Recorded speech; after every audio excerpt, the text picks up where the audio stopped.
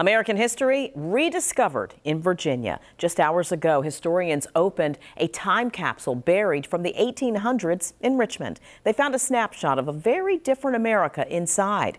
Alex Littlehale shows us exactly what they found and what happens to the artifacts.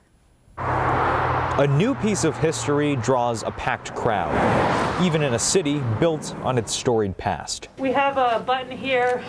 Focus on putting the very, very waterlogged books that we will not be able to interleave or otherwise dry. We're going to put those in the freezer. A new piece of American history uncovered Here we go. from a copper box.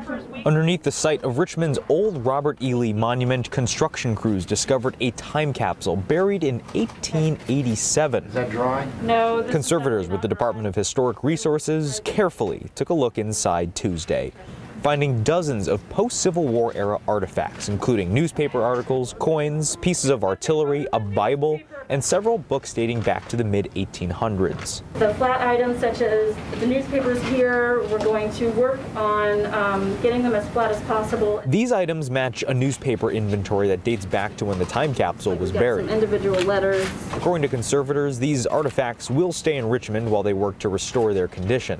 Catherine Ridgway with the Department of Historic Resources says they found some of the treasures waterlogged, which now starts a new journey to dry out and salvage what they found. More waterlogged than we had hoped, but not as bad as it could have been. These artifacts are the property of the Commonwealth of Virginia until their final owners are determined. In Richmond, I'm Alex Littlehale for 13 News Now. Colonial Williamsburg will play a part in restoring the textiles found inside the time capsule.